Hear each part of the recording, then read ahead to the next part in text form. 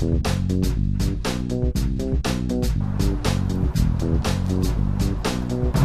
I'm glad we caught the late movies. It gave me a chance to get out my clothes. Yeah, I know. Me a chance to do your hair. Girl, it was so hot in there, with my curls out. I see. Well, I know you're hungry because you're eating for two now. You know I am. So what do you want to eat? My treat. My mom brought us some groceries, so I was just going to wait till we got home. Okay, well, it's cool. Well, we need to hurry up and get home. I know, right?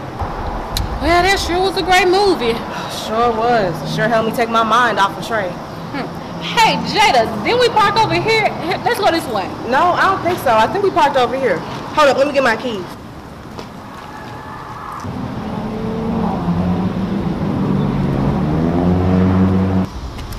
I told you we should have went the other way. Hi, Jada. Don't be speaking to us. We don't talk to you like that. Trey, I can't believe you. You lied.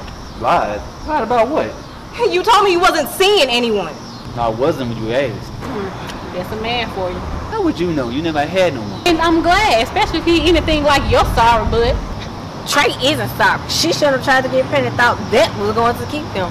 She didn't try. She is pregnant. Who asked you anything anyway? Is that what he told you? I tried to get pregnant? Yup. Dummy. Whether she tried to or not, you know I ain't want no baby. Well, whether you want one or not, Slow Bunny, you're finna have one. He said it might not be his anyway.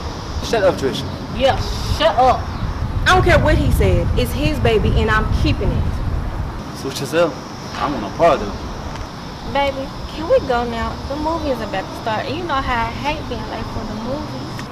Yeah, Trey, you know how she hates being late for the movies. You didn't even take me to the movies. We would always have to sit at your house. Yeah, because you said we didn't have to go nowhere if I didn't want to. So I didn't want to. Look, girl, let's go. I ain't got time for this. I'm hungry. You better take a girl back home. Back to the Purple Ribbon where she be flipping burgers. It's the Blue Ribbon, and we don't be flipping in the burgers. It's a fancy restaurant. Oops, I forgot. You won't know since you ain't never been to one. Baby, I don't think she worked there anymore.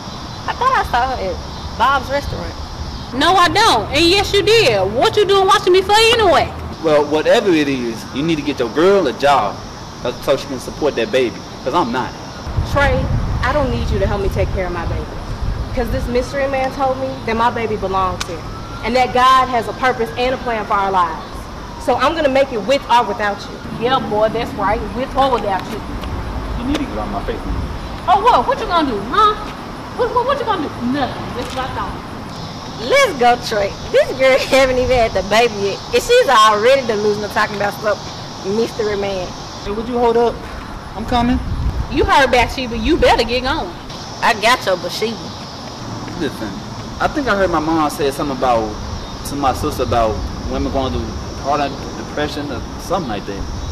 Yeah, maybe that's what she's going through. Look, girl, I'm about tired of you. And I can't believe you, Trey. Believe. I'm not. Yeah, you better leave, because I was getting ready to whoop this girl. stank. Whatever. I can't believe him. Well, you can't say I didn't warn you. It hurts so bad seeing him with her. I know. Did you hear how he was talking to me? Yeah, you sounded kind of crazy yourself. What about this mystery man? Oh, I didn't tell you? No, I was beginning to think you were delusional. Really, Mimi? Yeah. Okay, well, see, this mystery man came, right?